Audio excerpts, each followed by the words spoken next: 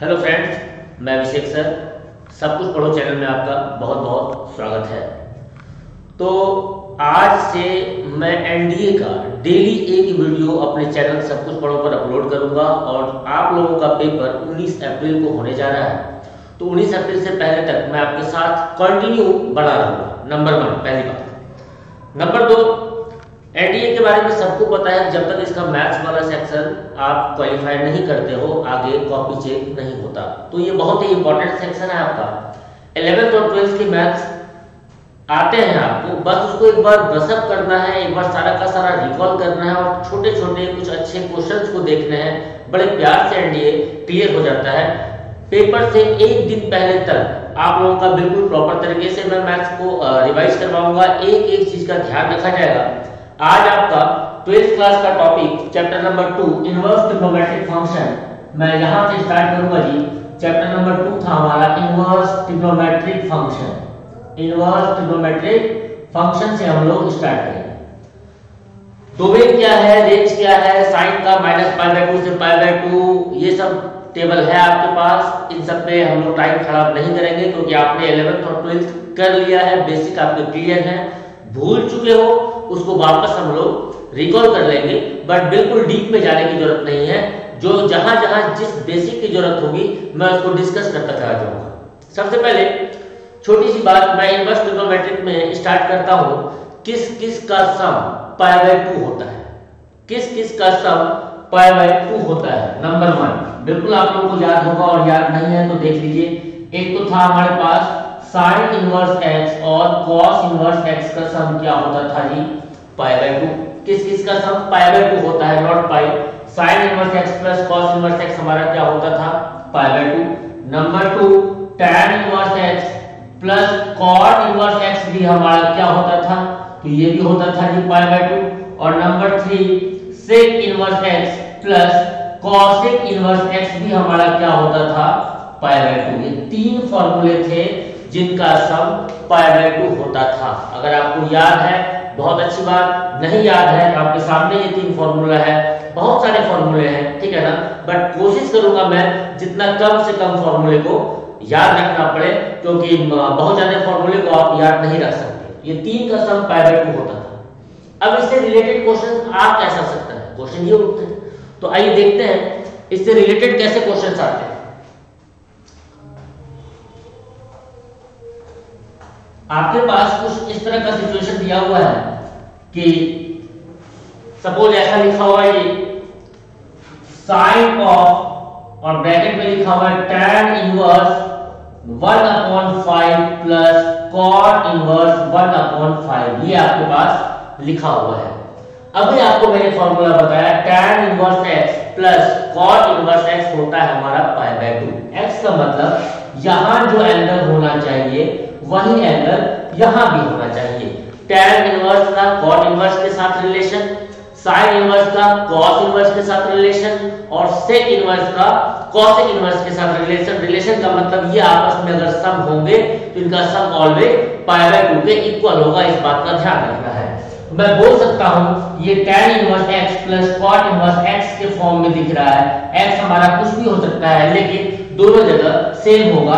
आप बोल सकते हो ये अंदर वाला तो पूरा का पूरा हमारा π/2 हो गया और sin π/2 मतलब sin 90 और sin 90 की वैल्यू क्या होती है? 1। तो इस तीन फॉर्मूले से इस तरह के छोटे मोटे क्वेश्चंस आते हैं। इसको आप कहीं कहीं अप्लाई भी कर सकते हो दूसरे तरीके से। फॉर एग्जांपल साथ के साथ पेन और पेपर लेकर चलते रहेंगे तभी आपको क्लास लेने का मजा मिल पाएगा, समझ पाओगे हर चीज। ऐसा नहीं बस इसको आप देखते रहो। पेन और पेपर आपके पास होना चाहिए। एक क्वेश्चन मैं लिखता हूं, क्वेश्चन नंबर 2 कुछ इस तरह का है। cos ऑफ, cos हमारा दिया हुआ है 2 cos inverse 1/5, 2 cos inverse 1/5 plus sin inverse 1/5, sin inverse 1/5। इसकी वैल्यू को फाइंड करनी है। देखिए बहुत ही प्यारा क्वेश्चन है। इसको सॉल्व करने के बड़े सारे तरीके हैं। एक तो मैं इसको a मान लूं, इसको b मान लूं, फिर cos a प्लस b की आइडेंटिटी को यूज करूं, ठीक है ना। कुछ बच्चे इसको अलग से इसको θ1 θ2 a b मतलब बहुत सारा इसका प्रोसेस है। सिंपल सी बात, मैं देख रहा हूं मेरे पास यहाँ एंगल क्या है जी 1/5, यहाँ भी एंगल क्या है 1/5, लेकिन यहाँ 2 मुझे परेशान कर रहा है। अगर ये 2 हमारे पास नहीं होता, सिर्फ हमारे पास होता है जी cos inverse 1/5 plus sin inverse 1/5, तो हम लोग बोल सकते थे यहां से यहां तक का सम क्या होता, तो यहां से यहां तक का सम होता है जी π/2। तो मैं क्यों ना इसको कुछ इस तरीके से लिख दूं, मैं इसको लिख रहा हूं cos inverse 1/5 plus cos inverse 1/5 plus sin inverse 1/5। आप मेरी बात को समझ पा रहे होंगे।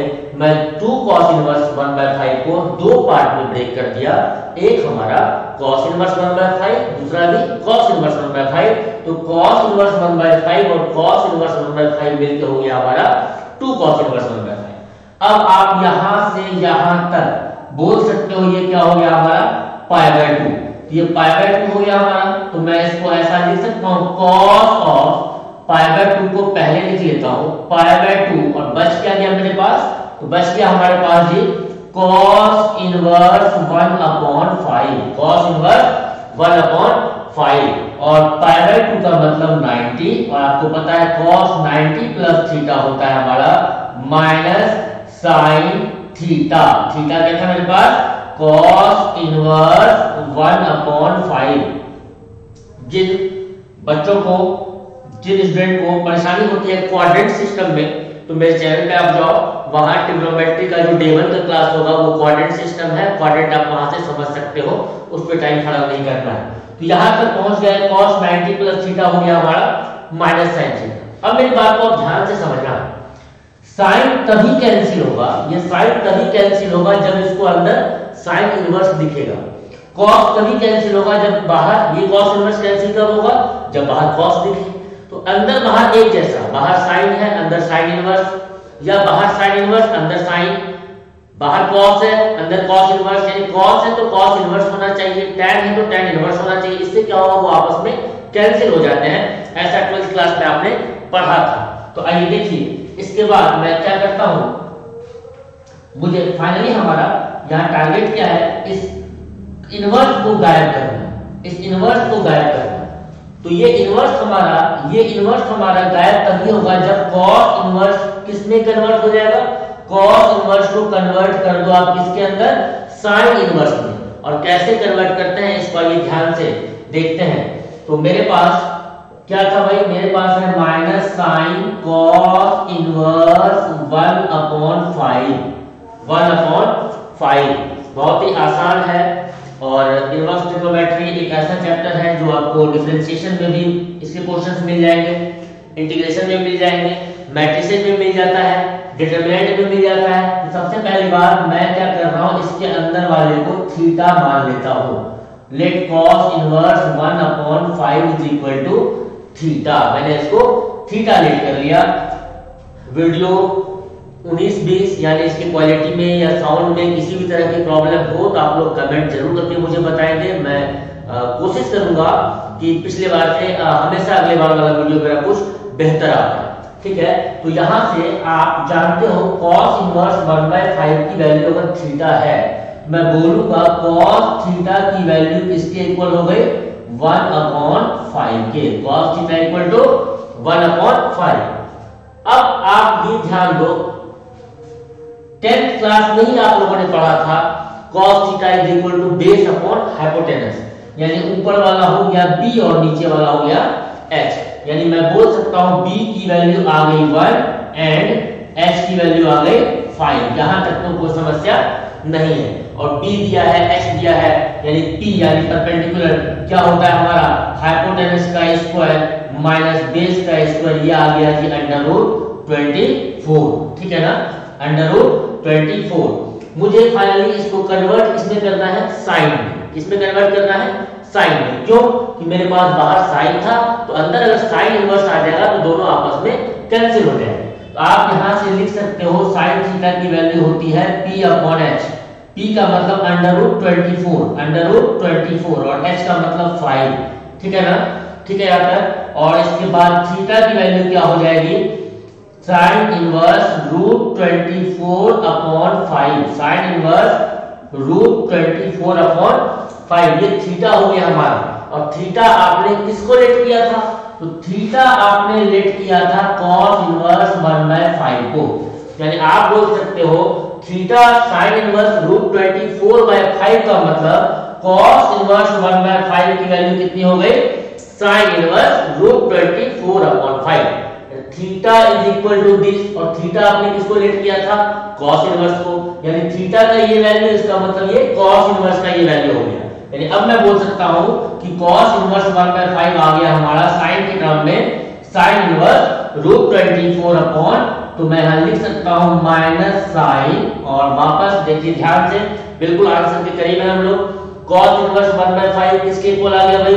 Sine inverse root 24 upon 5, sine inverse root 24 upon 5, और ये हमारा कैंसिल आंसर हो जाएगा माइनस रूट 24 का मतलब 2√3 minus 2√3 upon 5 is your final answer.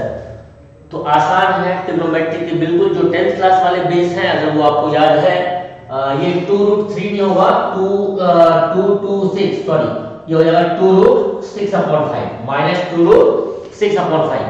तो बिल्कुल 10th क्लास वाला परपेंडिकुलर बेस हाइपोटेनस के बीच का रिलेशन था, वहां से हम लोगों ने आराम से कन्वर्ट किया है इसको। इसके लिए आपको फॉर्मूले को रटने की जरूरत नहीं है। चलिए आगे चलते हैं, नेक्स्ट क्वेश्चन। तो थोड़ा सा भी प्रॉब्लम हो बिल्कुल वीडियो को देखिए, आराम से रोकिए उसको, और रोक रोक के देखिए, पेन पेपर साथ लेके बैठिए, अदरवाइज कोई बेनिफिट नहीं मिलेगा।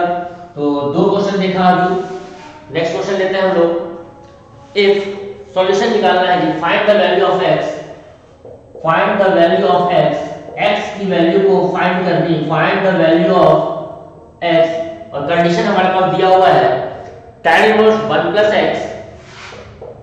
For tan inverse 1 plus x, tan inverse 1 plus x plus tan inverse 1 minus x plus tan inverse 1 minus x is equal to pi upon 2।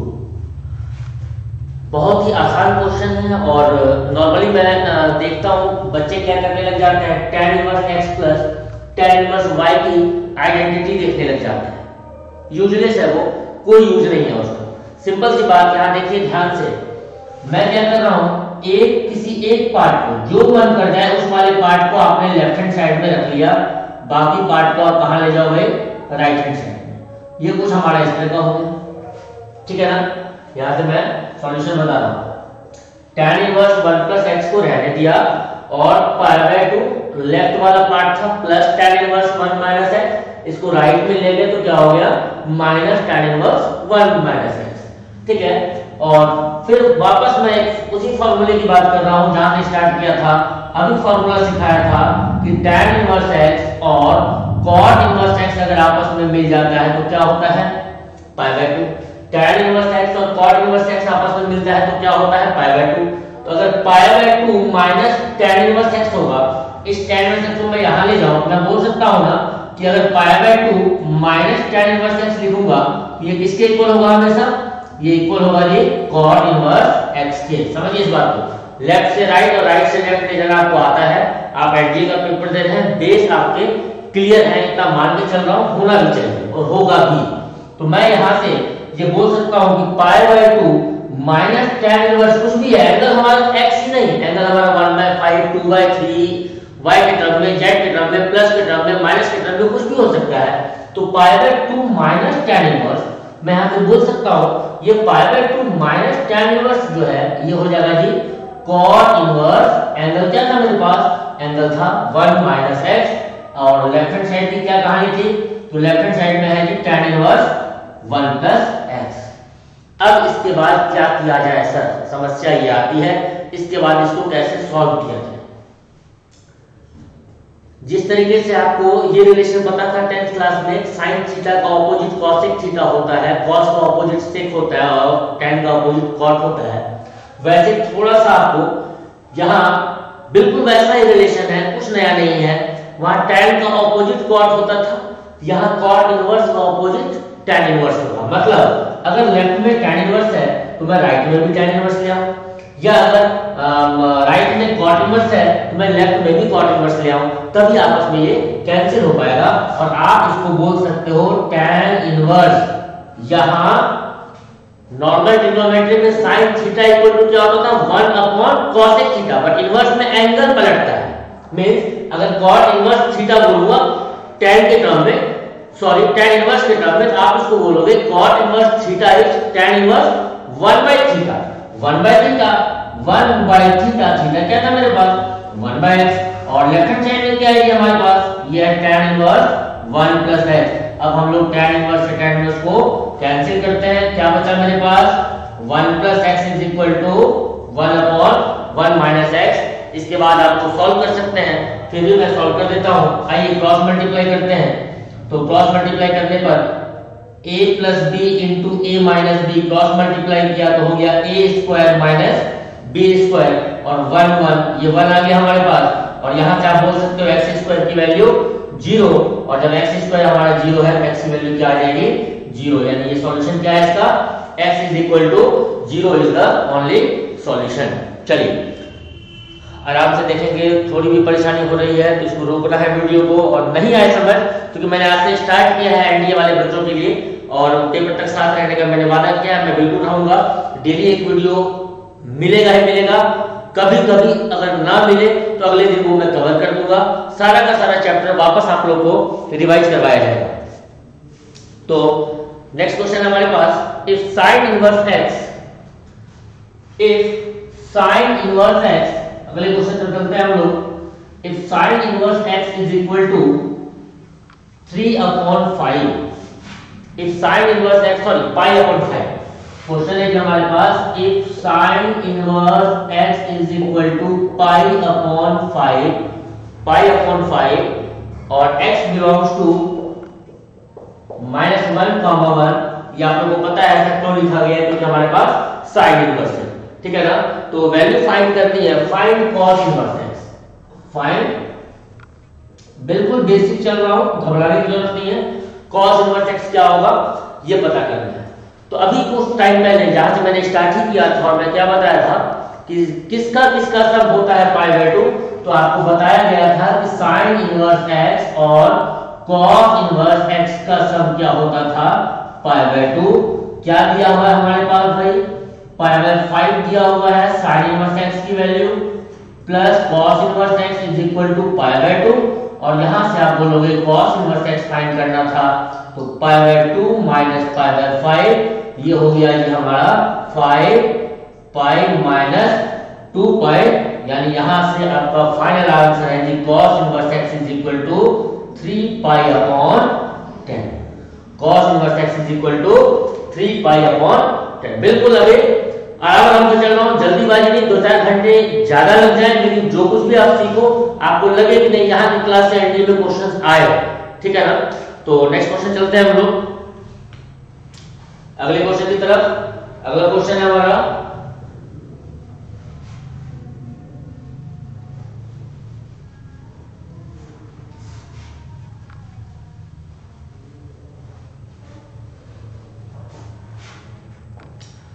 Next question है हमारा, if cos inverse x plus cos inverse y, if cos inverse x plus cos inverse y plus cos inverse z is equal to जी दिया हुआ है कि पाई, क्या दिया हुआ है पाई दिया हुआ है, तो आपको पता करना है कौन सा इसमें कंडीशन फुलफिल होगा। कंडीशन नंबर ए ऑप्शन 1 दिया हुआ है हमारा x square plus y square plus z square plus x y z is equal to 0। Option number B हमारा दिया हुआ है x square plus y square plus z square plus 2xyz is equal to 0। और option number C हमारे पास x square plus y square plus z square plus xyz is equal to 1। और D हमारे पास x square plus y square plus z square plus 2xyz is equal to 1। देखिए वैसे तो मैं इसको अगर सॉल्व करना हो तो तभी आप सॉल्व कर पाओगे जब आपको cos inverse x plus cos inverse y की आइडेंटिटी आती हो, या cos inverse y plus cos inverse z की आइडेंटिटी आती हो। आइडेंटिटी को आप यूज करोगे, सॉल्व कर पाओगे बड़े प्यार से। लेकिन जब भी ऐसा केस हो, मैं आपको बोलूंगा हिट एंड ट्रायल मेथड से इसको सॉल्व किया करो। 3 cos इनवर्स मिलकर 180 के बराबर है। किसके बराबर है? पाई मतलब 180। तो पाई मतलब 180, इसका मतलब सब 60 60 60 के बराबर होगा। ये भी 60 के बराबर होगा, ये भी 60 के बराबर होगा, ये भी 60 के बराबर होगा। हिट एंड ट्रायल लेके चल रहे हैं, ऐसा नहीं है। हो सकता है ये 30 हो हमारा, ये 60 हो, फिर ये 90 हो सकता है ये 45 45 ये 90 हो सकता है एक 0 हो, एक 0 हो, बाकी दो आपको 90 90 हो। लेकिन जब इक्वल टू तीनों का सम इक्वल टू पाई दिया हुआ है, तो कुछ ऐसा पॉसिबिलिटी है जो कि तीनों का सम एक जैसा हो। मैं बोल सकता हूँ 60 60 60 मान के चलते हैं। और जब आपने पढ़ा होगा मेरे से मैं आपको कॉन्सेप्ट दूंगा प्रॉपर्टीज ऑफ ट्रायंगल, तो उसमें बताऊंगा। सबसे पहले हम लोग इक्विलेटरल को चेक करते हैं। मैं मान के चल रहा हूँ ये इक्विलेटरल ट्रायंगल है हमारा, ठीक है ना। तो यहाँ पे ये 60 हो गया, ये 60 हो गया और ये 60। मेरी बात को समझना ध्यान से।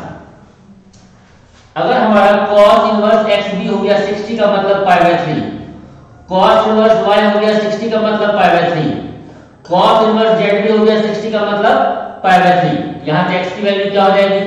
cos pi by 3 and cos pi by 3 मतलब cos 60, cos 60 का मतलब half, y is equal to half, z is equal to half. और अब आप तीनों में से कंडीशन देख लो, x में हाफ, y में हाफ, z में हाफ डालने से कौन सा कंडीशन सेटिस्फाई हो रहा है?